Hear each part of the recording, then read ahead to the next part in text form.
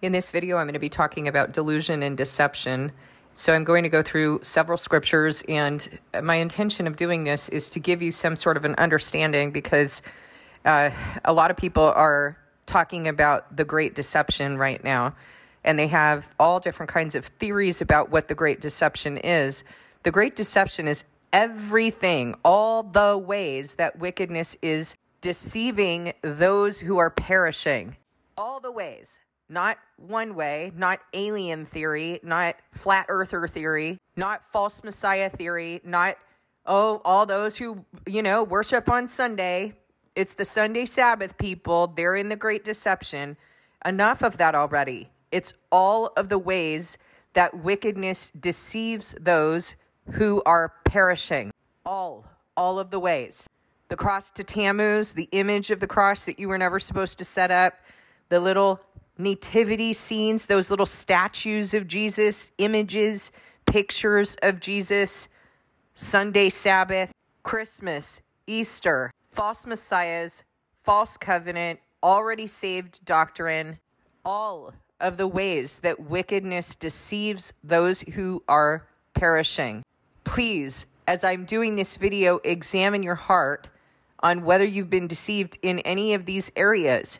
And don't think that you are somehow unique from everybody else because you came out of a cult. Guess what? All of us are coming out of a cult. It's called Babylon. And all of the ways wickedness has deceived us who were once perishing. If we don't come out of those things, if we're attached to any of them, well, I really like Christmas, and all my family celebrates Christmas, and it's a happy time of year, so I'm going to keep doing it. If there is anything that you are still connected to, your deeds will not be finished in the sight of his God. He will spit you out of his mouth because you are neither hot nor cold, because you have decided to be lukewarm. So if there's anything that you're still holding on to, pray for God to turn your heart. You don't have the ability to fulfill this covenant on your own. You need to trudge it with him. Psalm 12:2.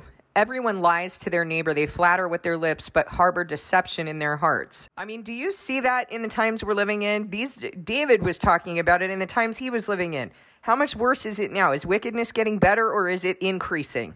Everyone lies to their neighbor. They flatter with their lips, but harbor deception in their hearts. They manipulate. They are liars. They're lovers of self. If you can't see this at this point in history, there's a problem. Proverbs 14:8. The wisdom of the prudent is to give thought to their ways, but the folly of fools is deception. Proverbs 26:26. Their malice may be concealed by deception, but their wickedness will be exposed in the assembly. Jeremiah 3:23. Surely by the way, who exposes us? Who's going to expose us in the assembly? When God's people come together, is he not going to expose the wicked? Have we seen that happen in our assembly? Have we seen people's hearts be exposed? We most certainly have, both for good and for wickedness. We've seen both. God's the one who's exposing that. Jeremiah 3:23, surely the idolatrous commotion on the hills and mountains is a deception. Surely in the Lord our God is the salvation of Israel.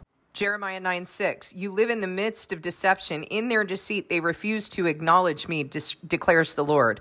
What does that mean? I mean, do you see that right now in counterfeit Christianity? You live in the midst of deception. In their deceit, they refuse to acknowledge me, declares the Lord. These are people who even claim to be acknowledging him, but they don't have a relationship with him from Adam. They don't know him. And we know that because Jesus said many will come to him in that day and say, Lord, Lord, didn't we prophesy in your name? Didn't we eat with you in your name? Didn't we do all these things, drive out demons? Delusion, deception. They do not acknowledge him. And the passage just before it, Jeremiah 3:23. Surely the idolatrous commotion on the hills and mountains is a deception. Surely in the Lord our God is the salvation of Israel. I was driving home yesterday from a car dealership because I went to cross over my lease into a buyout. I needed to make a decision about that. And as I was driving home, I know every time I go to the car dealership, I know that I'm being played. These guys couldn't even maintain their agreement to clean my car correctly. I know that they're liars. We all know they're liars. That's why we have a thing about car dealers, right? Or car salesmen. They act like they're your best friend. And I was really grieved by it. I was just disgusted. But I also thought, you know what? Okay, I had already made up my mind. I'm only going to be here for a couple years anyway. I need to make a decision about what I'm going to do, and this makes the most sense. So as I was driving home, I was talking to him about it, and I was kind of complaining. Why did you have me do things this way? Why did you have me do them that way? And part of what God has been teaching me is that he has had me bear the brunt of other people's sin and their dishonest behavior in order to give that person an opportunity to turn to him, to do the right thing. And it is part of my job to be used by him in this way and to trust that he's going to take care of me anyway. So I was complaining and I was telling him, why did you have me do this? Why did you have me do that? Why didn't you I asked you about this and you told me to do this particular thing. And now, this situation. And I was going through that whole thing. And he drew my attention to the plants on the hillside and the hillside that was right next to where I was driving. And he said, all of this is going to pass away. All of it. It's all going to pass away. Stop complaining. My goodness. I mean, nothing like that, like him speaking like that to me, to really whip me into shape. And sometimes I really appreciate that he speaks to me like that and puts me in my place. You're here to be used by me, not the other way around. I don't accommodate to your will. You need to accommodate to mine. Surely the idolatrous commotions on the hills and mountains is a deception. All of these things that these foolish people are holding up as being their God, deceiving other people and choosing wickedness, even while talking about God. The salesman and I, as they were doing the paperwork, sat there and had a conversation about God. We had a conversation because he was telling me how his wife had PCOS and the doctor told her it was a miracle that they had this child and blah, blah, blah. And so we ended up we ended up in a conversation about doctors not being gods and that God did that, not the doctors. And he said he believed. And we had an entire conversation. He even teared up. And then he didn't follow through on something he told me he was going to do. Something so simple. He didn't follow up on it. Everyone wants something for themselves. This is such an incredible time of deception. And they don't even realize that this idolatrous commotion on the hills and mountains, the important people of the world, the powerful people of the world, the doctors, the politicians, the lawyers, they live in deception. They're not serving him. How? You tell me how they can work in a system like that and serve God. They're liars. There was no option for me to continue to stay in the field that I was trained in because there was no place for God. I could not continue to do it. I was once one of the important people of the world in that idolatrous commotion on the hills and mountains. And thank God he has brought me low and to the scum of the earth that I might know that the Lord our God is the salvation of Israel. That I might know that the things of God are not the things of the world. They are the things that the world thinks are just so low and so pathetic, weak, foolish.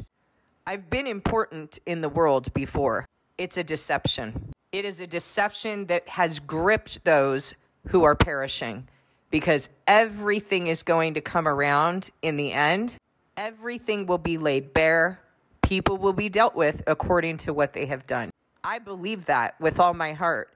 That guy that I was talking with yesterday, we talked about that. And he went and did such a stupid thing. Made such a stupid decision. Why? Because these people honor him with their lips, but their hearts are far from him. They flatter each other with their lips, but harbor deception in their hearts. And you need to ask yourself the question, what are your motives?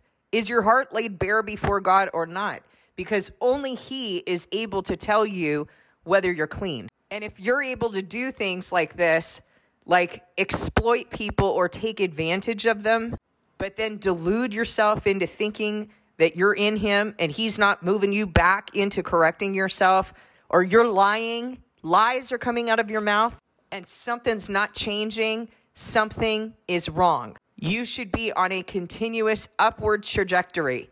John tells us that anyone who deliberately keeps on sinning is not in Christ. There is no salvation for that person. Hosea 10:13, but you have planted wickedness, you have reaped evil, you have eaten the fruit of deception because you have depended on your own strength and on your many warriors. The roar of battle will rise against your people so that all your fortresses will be devastated as Shalman devastated Beth Arbel on the day of battle, when the mothers were dashed to the ground with their children. That's serious stuff. Like, that is not something to mess with. Sow righteousness for yourselves. Reap the fruit of unfailing love and break up your unplowed ground. For it is time to seek the Lord until he comes and showers his righteousness on you. But you've planted wickedness. You have reaped evil. You have eaten the fruit of deception. Because you have depended on your own strength and on your many warriors, the roar of battle will rise against your people. You understand that judgment is coming for these very things? Like, no one's going to go hide their stuff under a rock or stuff it into a closet or sweep it under a rug. Everything is already laid bare before the Lord, and he is not happy. I have been sitting with the Lord today, talking with him about these things, about the incredible deceptions, and about the fact that he can't even give truth away for free. That's how bad it's gotten.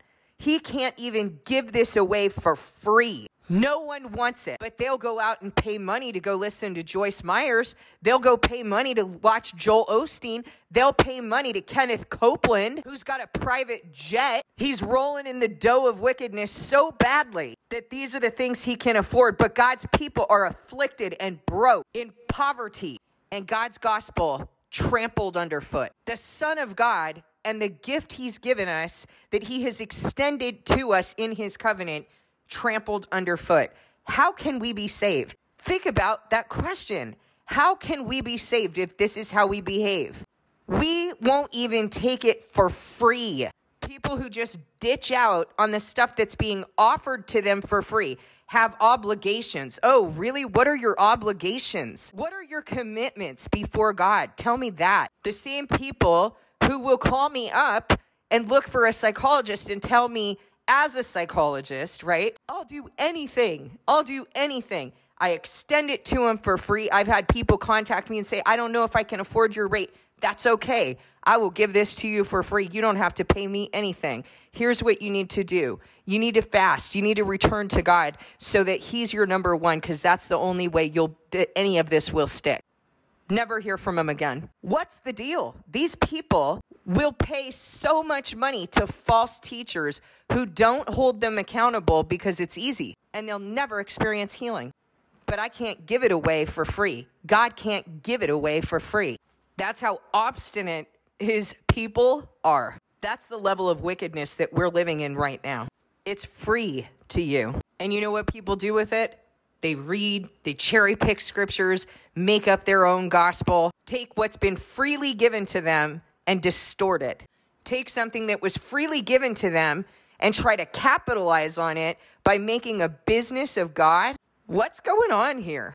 By keeping him on their lips when it's convenient for them, when they want the business of someone who is proclaiming God. This is so filthy and disgusting. It is no wonder he's going to bring what he's going to bring, what he has said that he's going to bring. It's no wonder that why he says in Jeremiah, I tried to make you clean, but you would not have it. You would have none of it.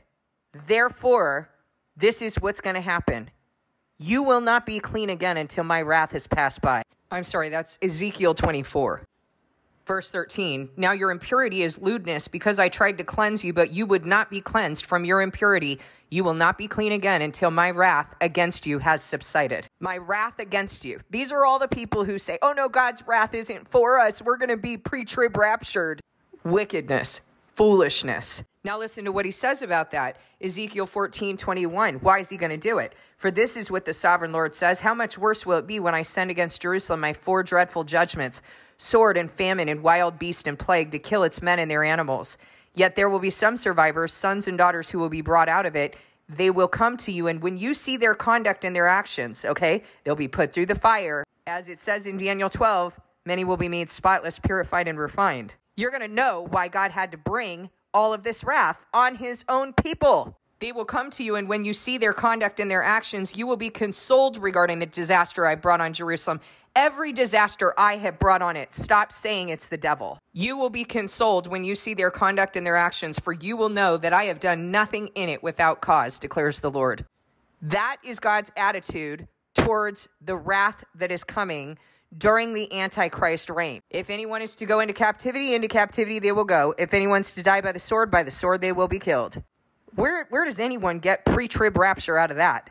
Where does anyone get, oh, God's wrath isn't for us? No, God's great wrath is not for you if you are indeed in him. God's been bringing wrath on his people since the beginning of time. What do you think this curse is? What do you think that is? Eve ate a piece of fruit she wasn't supposed to eat. What do you think he's going to bring on you? God's great wrath passes over his people if indeed they are his people, because God's great wrath is for the wicked. 2 Corinthians 4:2, rather we have renounced secret and shameful ways. We do not use deception, nor do we distort the word of God.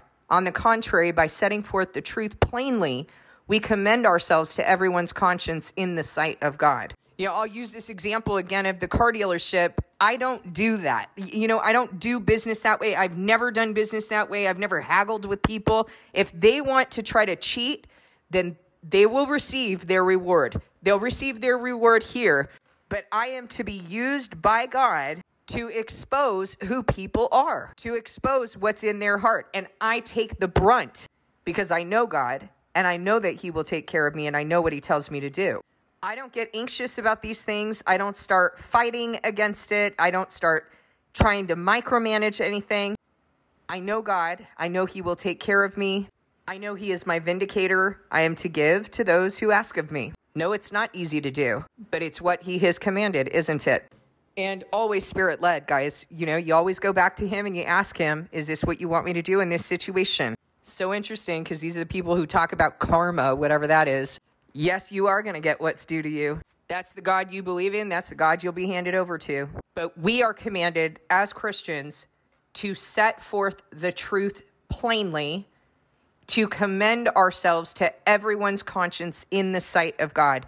Everything is done in the sight of God. Do you think that those people who did these things yesterday at the car dealership, do you think that they're hiding somewhere under a rock? I mean, what is it worth anyway? What is their soul worth? A couple fancy nights out at my expense? Like, all of that stuff passes away. But God's people will not pass away. Deeds of righteousness will not pass away. We will be wearing them. The word tells us in Revelation that God's people are going to be dressed in white, which stands for the righteous acts of God's people.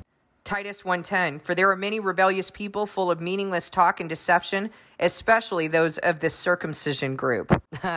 Especially those of the circumcision group. By the way, the circumcision group fancied themselves religious, fancied themselves the chosen people of God. Psalm 4:2, how long will you people turn my glory into shame? How long will you love delusions and seek false gods? Psalm 119, 118, you reject all who stray from your decrees, for their delusions came to nothing. Jeremiah 14:14, then the Lord said to me, the prophets are prophesying lies in my name. I have not sent them or appointed them or spoken to them. They are prophesying to you false visions, divinations, idolatries, and the delusions of their own minds. Jeremiah 23:26, how long will this continue in the hearts of these lying prophets who prophesy the delusions of their own minds? And finally, 2 Thessalonians 2, verse 9, the coming of the lawless one will be in accordance with how Satan works. He will use all sorts of displays of power through signs and wonders that serve the lie. Signs and wonders that serve the lie, and all the ways that wickedness deceives those who are perishing. All the ways. Not one, all the ways. Who's the lawless one, by the way?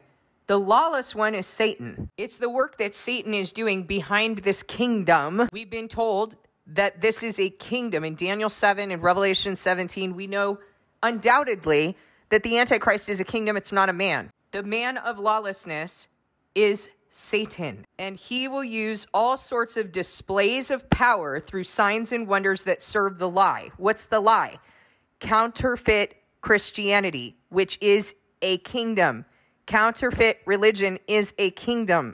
It started with Babylon the Great, the harlot riding the beast, papal Rome. It has grown into a kingdom of prostitute daughters that bore out of her. That is the reason why Revelation says that Babylon the Great is the mother of all prostitutes. The lie is counterfeit Christianity and all the ways that wickedness deceives those who are perishing.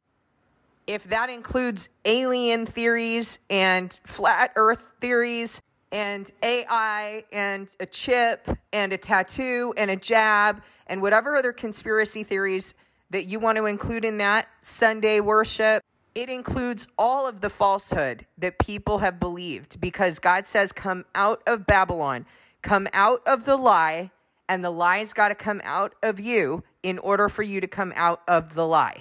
They perish because they refused to love the truth and so be saved. For this reason, God sends them a powerful delusion so that they will believe the lie, and so that all will be condemned who have not believed the truth. Oh, is the truth just one thing in the word? Just one thing is the truth in the word? No, it's all of the word. So then the lie is everything in opposition to the word. The lie includes all of that idolatry and false doctrines, so that all will be condemned who have not believed the truth but have delighted in wickedness. The lie, the delusion, the deception includes a lot of delusions and deceptions. But see, you can't have like a couple of things that you're holding on to and then say, well, I'm almost there. Like I'm mostly good. If you read Revelation 2 and 3, Jesus has said very clearly, you're doing this, this, and this well. Here are the things I hold against you. Your deeds are unfinished in the sight of my God.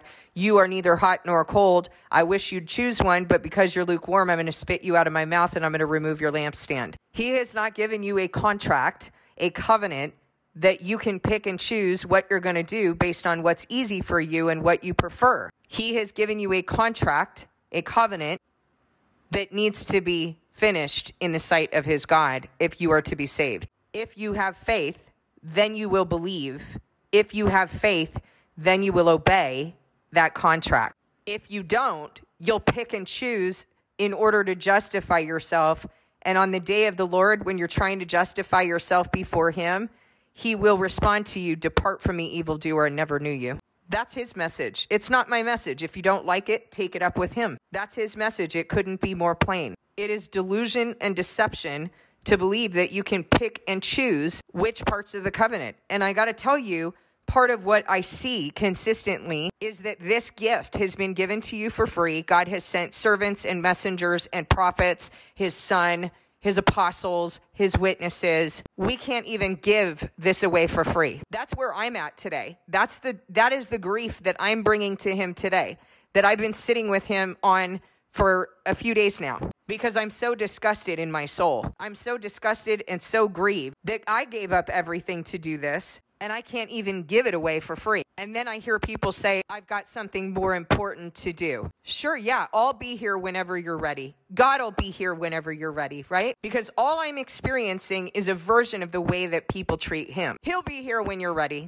That's actually not a guarantee. That is a way that wickedness deceives those who are perishing. That is not a guarantee that you should be staking your salvation, your eternal life on. Please discern this message with God.